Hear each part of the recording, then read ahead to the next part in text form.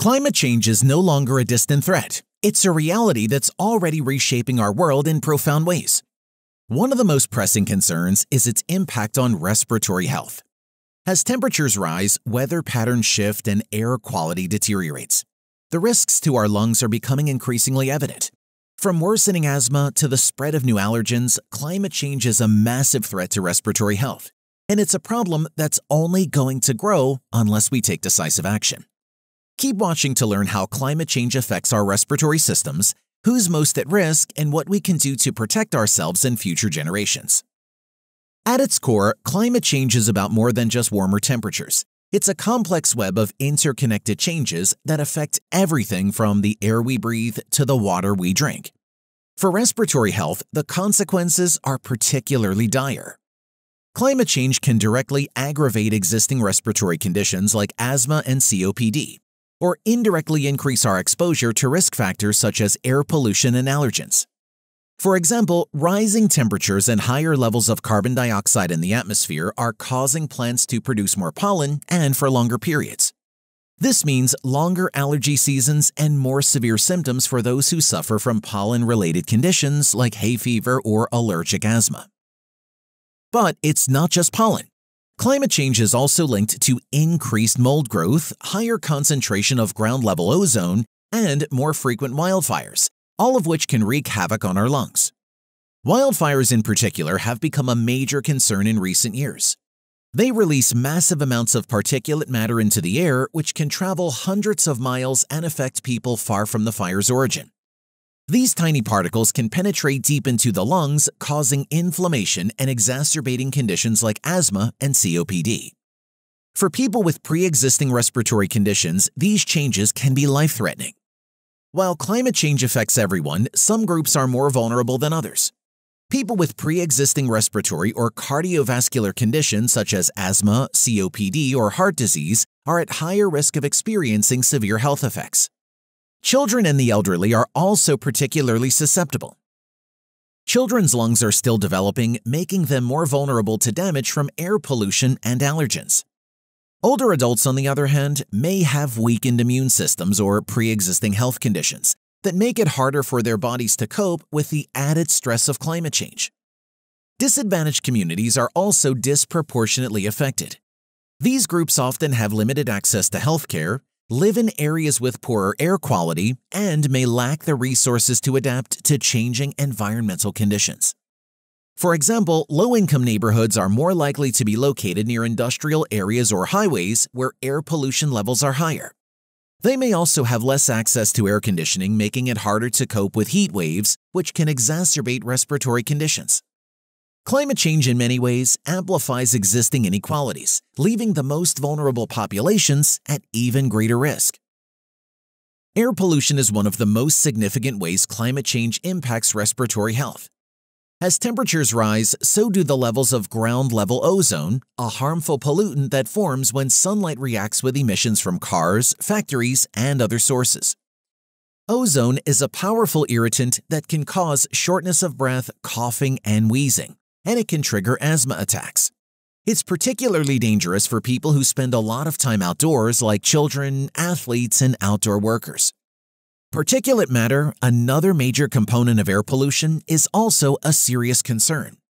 These tiny particles, with a diameter of less than 2.5 micrometers, can penetrate deep into the lungs and even enter the bloodstream.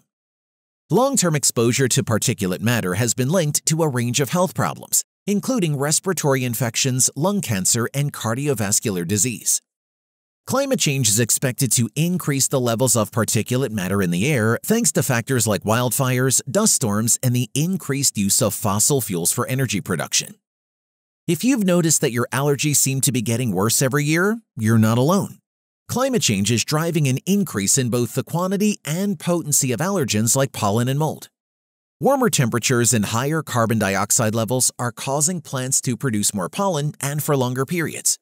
In some regions, the pollen season has already extended by several weeks compared to just a few decades ago. This means more days of sneezing, itchy eyes, and runny noses for allergy sufferers. But it's not just the amount of pollen that's increasing, it's also becoming more potent. Studies have shown that plants grown in higher carbon dioxide environments produce pollen with higher levels of allergenic proteins. This means that even if you've never had allergies before, you might start developing symptoms as the climate continues to change. And for those who already suffer from allergies, the symptoms are likely to become more severe. Mold is another allergen that's thriving in our changing climate. Warmer, wetter conditions are creating the perfect environment for mold to grow both indoors and outdoors. Flooding, which is becoming more frequent and severe due to climate change, can also lead to mold growth in homes and buildings. For people with mold allergies or asthma, this can trigger severe symptoms and even lead to hospitalizations. Extreme weather events such as heat waves, hurricanes, and floods are becoming more frequent and intense due to climate change, and they pose significant risks to respiratory health.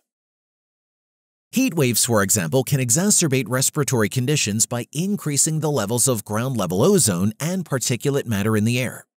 They can also lead to dehydration, which can make it harder for the body to clear mucus from the airways, increasing the risk of infections. Flooding, on the other hand, can lead to mold growth and water contamination, both of which can affect respiratory health. After a flood, standing water and damp materials create the perfect environment for mold to grow.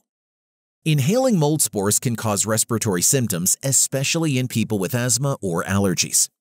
Flooding can also lead to water contamination, which can increase the risk of waterborne diseases that affect the respiratory system. The good news is that there are steps we can take to reduce the impact of climate change on respiratory health. Some of these measures require large-scale policy changes, while others are things we can do as individuals. One of the most effective ways to protect respiratory health is to reduce air pollution. This means transitioning to cleaner sources of energy, such as wind and solar power, and reducing our reliance on fossil fuels. It also means improving public transportation and encouraging people to drive less. Cities can play a key role by implementing policies that reduce tariff congestion and promote walking, cycling, and the use of public transit.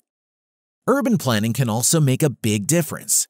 Planting non-allergenic trees in cities can help reduce the levels of pollen in the air. Since we spend most of our time indoors, improving indoor air quality is crucial. This can be done by using air purifiers, reducing the use of products that release volatile organic compounds, and ensuring proper ventilation. It's also important to address mold growth promptly and keep indoor humidity levels in check. Education is key. People need to understand how climate change affects their health and what they can do to protect themselves. Finally, we need strong policies to address the root causes of climate change. This includes reducing greenhouse gas emissions, investing in renewable energy, and protecting vulnerable populations. Advocacy is essential to ensure that policymakers prioritize these issues. Healthcare professionals have a vital role to play in addressing the impact of climate change on respiratory health. Just as they have been instrumental in raising awareness about the dangers of smoking, they can also help educate the public about the health risks of climate change. By advocating for clean air policies and supporting efforts to reduce greenhouse gas emissions, healthcare professionals can help protect their patients and communities. Climate change is a global crisis, but its impact on respiratory health is deeply personal. It affects the air we breathe, the allergens we encounter, and the weather we experience. While the challenges are significant, there's still hope. By taking action at both the individual and policy levels, we can reduce the impact of climate change on respiratory health and create a healthier future for everyone. The time to act is now because our lungs depend on it. If you want to support the channel, please like and subscribe. I would greatly appreciate it. And there should be some other helpful videos popping up on your screen right about now that I think you will enjoy. And just a quick reminder, we are not doctors. This video is for informational purposes only. Have a nice day, and thanks for watching.